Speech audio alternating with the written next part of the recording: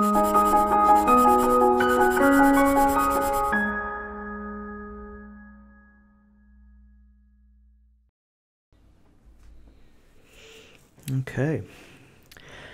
I'm just going to talk you through the process of the painting here and see if I can give you any tips or any advice along the way to do with the painting.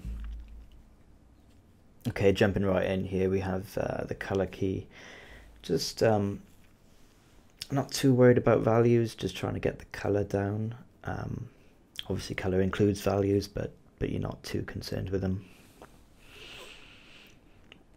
I think I went with my first one here. I think this is the only one I did. Yeah, and straight on to the value painting. So just making sure that everything reads well. You would have had an understanding of the values while you were sketching the actual composition. You understand, well, I did anyway. I understood that the forest bed will be in the background, and then the midground would contain this big dominant tree and the little shop stall, and then anything in front of that would be foreground, so mainly just the floor and a little bit of the canopy poking down from above. Here I'm just doing the clean line art sketch. I don't normally do these. It really does depend on the purpose of the illustration. So if it was more professional, if you were doing it for a client, if it was supposed to be clean and you wanted to go back and reread things, then I would do a clean line art sketch. But if not, I would jump in straight from the rough, I think. Especially if I had my value and my color key to guide me, then I think I'd be okay. And here just cutting up the values in a clean way, trying to keep everything color coordinated on the layers panel, if you can notice.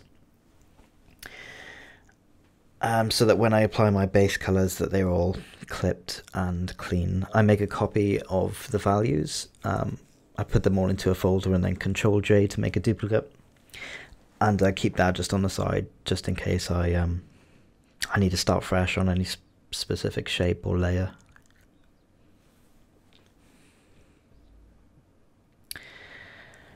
And yeah, so the base colors are down now. I think I'm fairly happy with these.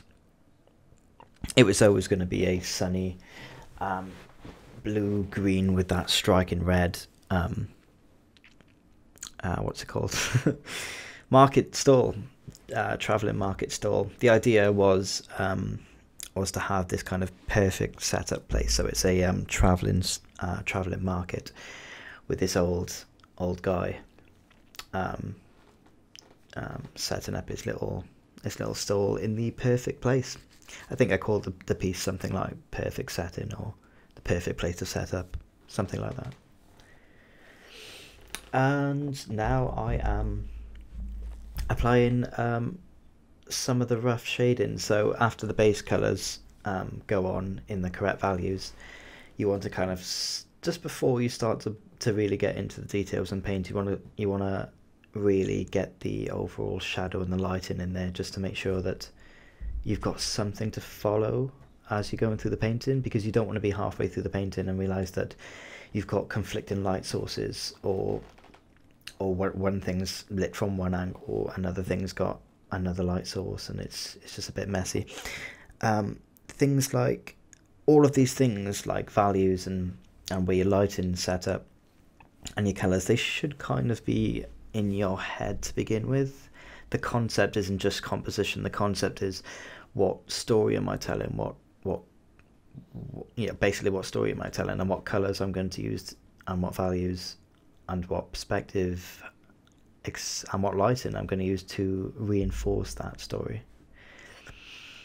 So I used a kind of sun piercing through the canopy of the trees. This one big tree creating a shadow, so that the bits where the light are shining through can be more dynamic, and it just makes it easy for me. It makes it easy to reinforce the focus on the market stall by having the light come through the trees, and by having this big, let's call it an oak tree, by having that in the immediate area, we can kind of cast a greater shadow so that there's a bigger contrast between where the light is shining through and where it isn't.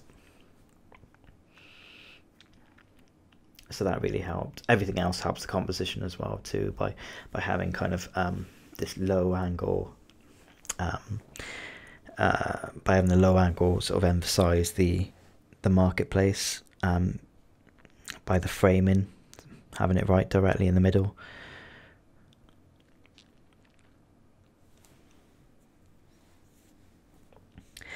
Once you've got your base colours down, then you start doing the initial shading. So I use a big soft brush, a big airbrush, to get the kind of the start of the forms coming through. So with the tree, I knew it was going to be very dark at the top because there's not a lot of light getting in there, with that ambient occlusion being a big factor there, and getting the light in. The light on the Market Store is a clipping mask set to color dodge, possibly. I might have used a combination of color dodge and overlay just to get it in there, and I think I added it later with a little bit of airbrushing around the sides just to burn the color in there a lot more. Here I'm just detailing the canopy, just starting to render now. It's come to the point where that's the only thing left to do, really, apart from the balancing at the end. I think with a forest setting, there's a lot of color variation that you want to get into the foliage. I see a lot of forest illustrations, and they're lacking, even when they have the values, a dark light and a medium value, to kind of group the values, to take control of the foliage, so it isn't just a mess. It looks like it actually has direction. To tunify, in other words, cell shade the foliage. You also need a lot of color variation in there, so it really complicates things quite quickly if you don't really have a grasp of it. Like, I think the background started off almost monochromatic for me, and it still is at this point, but I think later on in the video I start to add warmer tones into there, and even kind of a few purples at the top and into the branches. So yeah, focusing my attention at the moment on the marketplace, kind of jumping all over the canvas, looking for places that need more rendering before you kind of see the real faults in the image. Here I am just adding a rim light to the tree. It needed it, I think. It was a little bit lacking if it was just sort of solely lit from the bounce light from the floor. But also that is a more direct, that is bounce light, but it's kind of more direct. It reinforces the sunniness of the day, the kind of the warmth and the brightness that it is daytime. You can have a very dark value scene, and still it can be illustrated that it's a sunny day with a few tricks here and there, like making the bounce light very vibrant, having the rim light, even though you can't see the green that's hitting, that's bouncing up against the tree, having the green there suggests that there is a patch of grass not too far away that's illuminated, and grass has this kind of subsurface scatter glow effect that happens when the sun's directly on it as well. It almost illuminates and becomes an emissive, so it is quite bright, and that can be illustrated quite easily with things like bounce light. Just detailing the canopy in the foreground here, getting a few of those warmths in there. And here as well, I wanted to, it takes a little bit of back and forth with the layering. Yeah, it's always going to be a combination of color dodge, screen, lighten, or overlay to get the right effect. I don't know what it is yet, but and the right colors as well. I don't know what it is to get these perfect sun piercing through the canopy. What are they called? God rays. But it seemed to have worked. I was quite happy with it there. I was okay with that.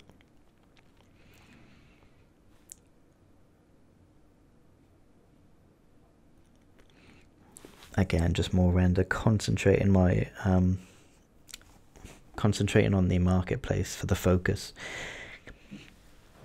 You kind of want to, as you're rendering, you can get lost in the details. It's fairly common, I think, that you can get lost in the details when you're rendering. It's a common mistake that, like, a lot of people's sketches look a lot better than their final renders, and that's because they've lost focus. I think it's to do with a few things, but I think one of the main things is that you've lost that focus. You've lost that raw perspective that you had at the start, and you've kind of went in and you've concentrated your detail on a rock that's in the corner. The value of this tree on the side isn't the same as what you had it in the original value sketch, or even before that in the original sketch. In your mind, the lighting wasn't the same either. So that's just something to bear in mind. The character there, I just added real quickly. I'm not a character artist, so it's not too important for me, but I always want to try and get a few characters in, just to have something to emote, to sort of read and sort of give yourself an sort of emotion to kind of cling to in the piece. So it's coming to the end now. I think I am at this point just adding color variation just to breathe a lot of life into the ground, into the environment, making sure the bounce light on the marketplace is clean, is proper. I think the background can be balanced a little bit better, but overall I'm quite happy with the piece. It didn't take as long as a lot of my other pieces, and it's all the better for it, and I think that's because I had a strong line art, a strong composition to begin with. I followed my original intent, and that's basically it. There's the final illustration. I'm fairly happy with it. I'm fairly happy with it, yeah. It turned out quite a lot like how I envisioned in the first place, which is all I can ask for, really. So yeah, I hope you enjoyed the video. Leave a like if you can, and subscribe. Or leave a comment if you want. I've noticed that a lot of my followers are very talented anyway. We have a Discord server, I'll link it down below. And a lot of them are very talented, so it's if you can leave a comment, maybe comment what you would do differently, or if you would do anything differently, maybe a different choice of colours, etc. So yeah, thank you for joining, and I'll see you in the next one. Bye bye bye bye bye bye bye.